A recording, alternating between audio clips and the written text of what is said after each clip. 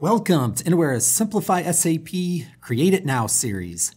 In this video, we will demonstrate how to link process runner transaction automation scripts for creating purchase orders and sales orders in SAP. In light blue are the column headers for the data that will be utilized to create multiple purchase orders when our ME21 Create Purchase Order script is executed. As the data gets uploaded, SAP will generate purchase order numbers, which we have designated to write to column M here. In light green are the column headers for the data that will be utilized to create multiple sales orders in SAP based on the purchase order numbers, which will be written to column M. A VA01 Create Sales Order Transaction Automation script will be utilized to create the sales orders. From our Start screen in Process Runner, let's open our ME21 Transaction Automation script, which will be our parent file.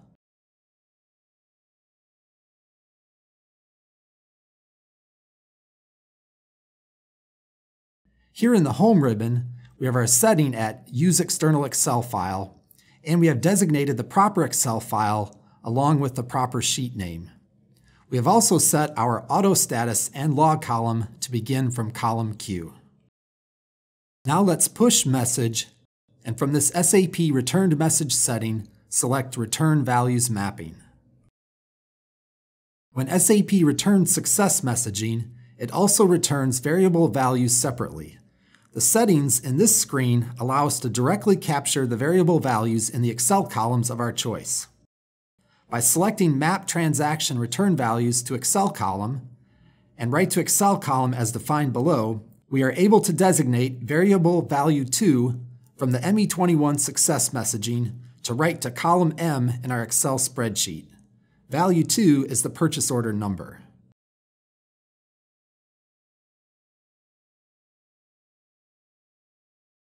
In the Mapper ribbon of Process Runner, we have each of our fields mapped to the appropriate columns in Excel.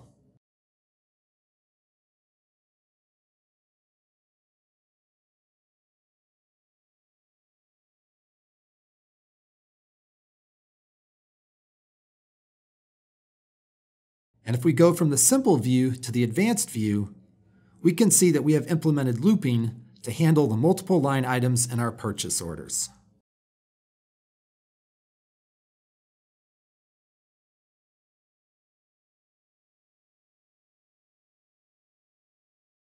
Let's now view our VA01 Create Sales Order Automation script.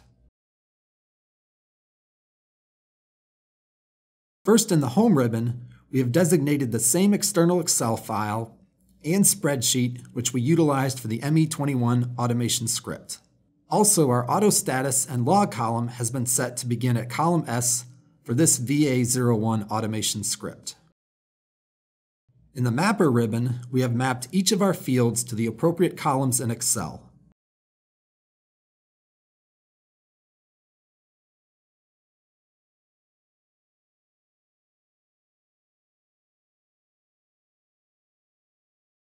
Notice that our customer purchase order is mapped to column M. If we go to the advanced view, we can see that looping has been implemented for this script as well.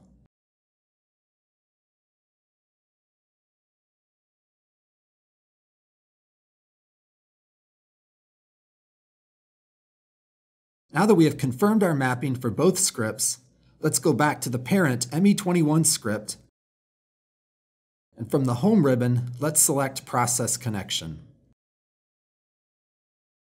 Now in this Process Connection menu, we keep our default setting of Local here, and then click on this folder navigation button to find our VA01 automation script.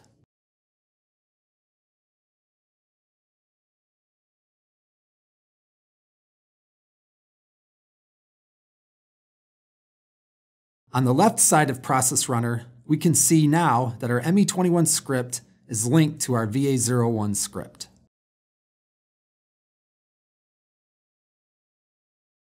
By keeping these boxes under Use the following settings for all downstream connections at their default selected setting, we are causing the VA01 script to utilize the same Excel file, the same tab, and the same start row value and end row value as has been designated in the parent ME21 file. So regardless of the setting we have in the VA01 script, either for iBook or external Excel file, checking these boxes automatically causes the VA01 script to utilize the same Excel file and tab in Excel as the parent file does.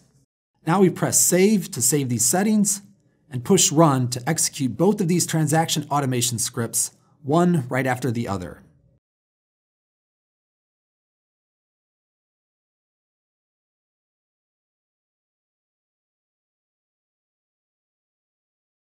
After logging into SAP, first the ME21 transaction automation script executes, immediately followed by the VA01 transaction automation script.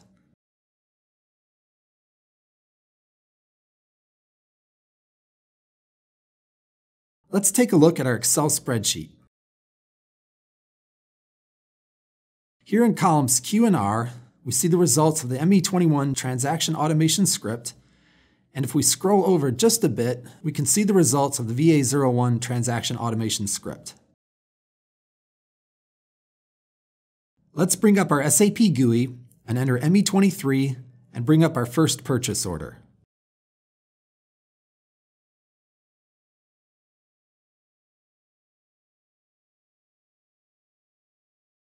Our purchase order was successfully created. Now let's enter VA03 and bring up our first sales order.